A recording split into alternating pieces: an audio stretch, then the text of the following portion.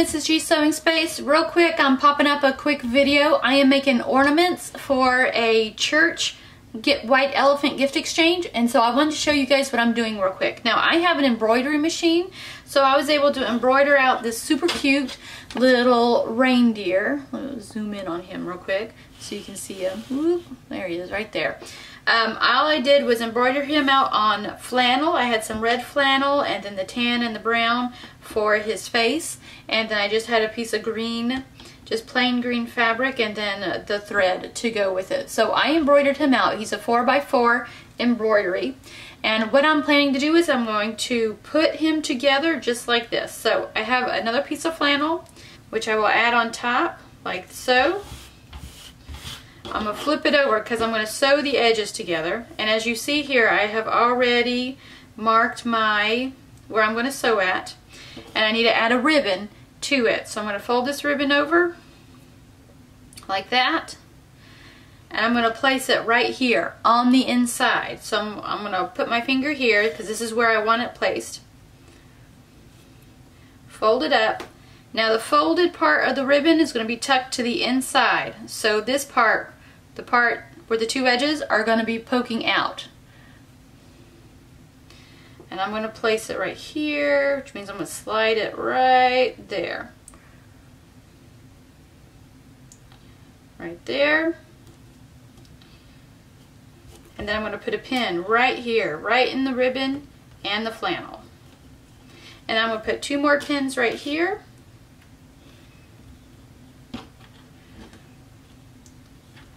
Just like that. And I'm going to sew, I'm going to leave a gap right here, and I'm going to sew all the way around, back stitch across that ribbon, sew all the way around, and then I'm going to flip it inside out. I'm going to go do that, and I'll be right back.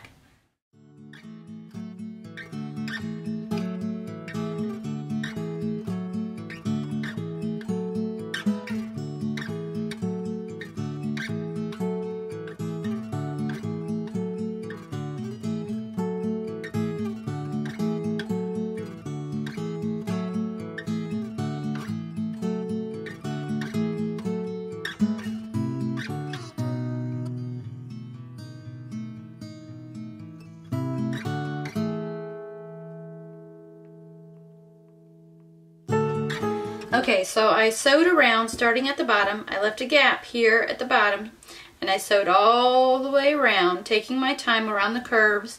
And if I was having a hard time moving the fabric around the curve, I'll show you in a clip that I left my needle in the fabric.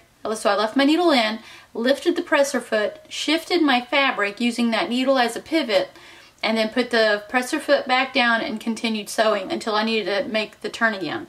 And so that's how I got smoother edges. Not right there, but on this one I did. I got smoother edges, more curvy parts around here. So next, what I'm going to do is right now, I'm going to trim around the edges right here.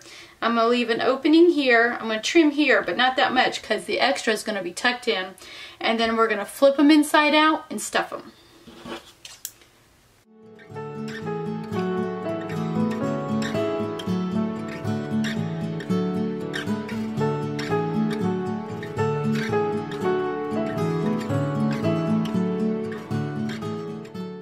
There we go. So I trimmed around them, and I put some snipped to the thread line.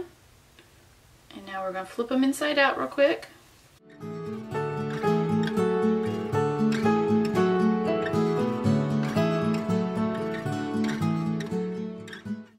So there you go.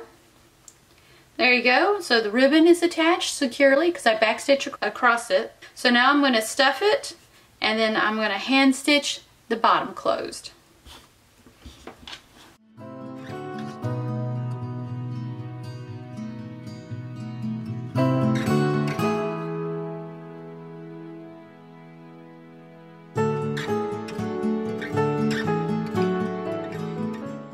Okay, now that I got it stuffed the way I want it stuffed, I'm going to tuck in these ends. Tuck them in as best as I can.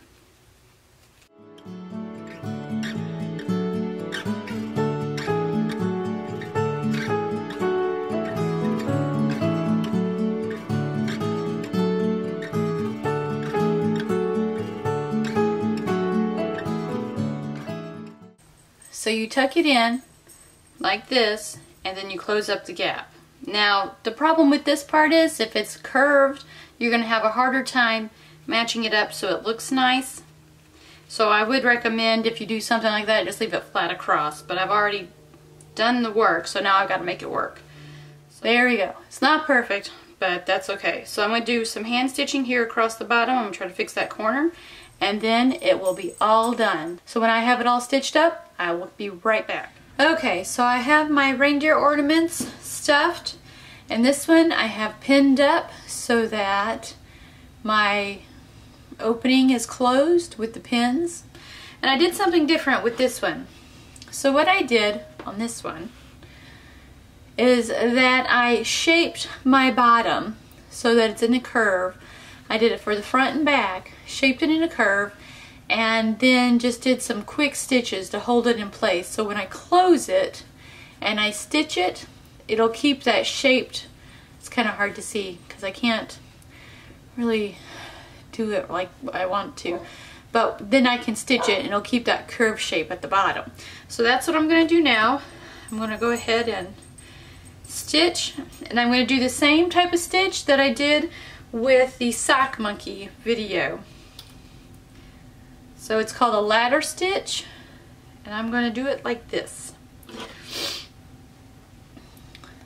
So I'm going to go here on the inside, pull my thread through. I have a knot at the end of it. Let's move him out of the way so I can focus.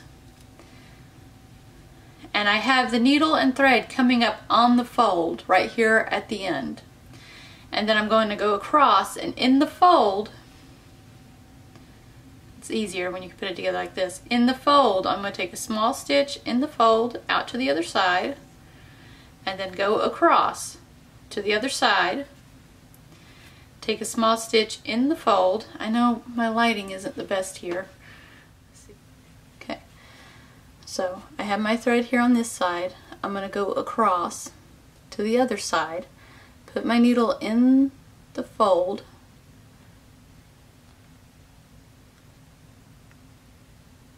then take a stitch like that, pull it through, and then come across to the opposite side. And you just do it back and forth, just like a ladder, like that. Pull and go back to the other side. And you do that all the way to the end.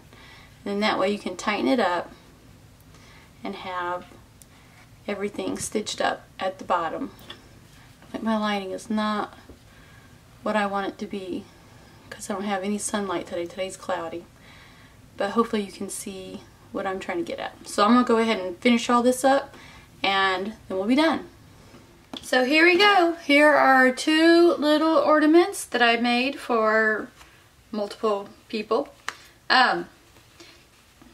In doing these ornaments, a couple of ideas came to mind. If you wanted to, you could totally hand stitch your own, hand embroider your own little picture and do the exact same way to put it together. And on the back, you could also stitch your name or the date or who you're giving it to or any other little message here on the back. I didn't do that because I didn't think about it.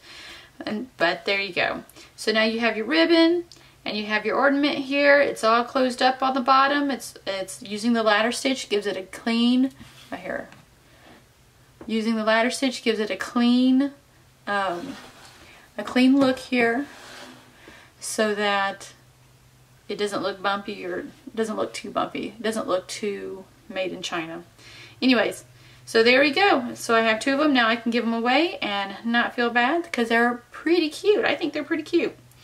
So if you have any questions, throw them down in the comment section below, and everything that I use I have links to in the description box below. I would really appreciate it if you guys supported me by clicking on those links below. And if you have any type of stocking stuffers that you want to purchase for people that you know, to go through those links. I get a small commission, and that certainly helps keep my channel alive by helping me out. I hope you guys have a Merry Christmas, and I'll see you in the next video.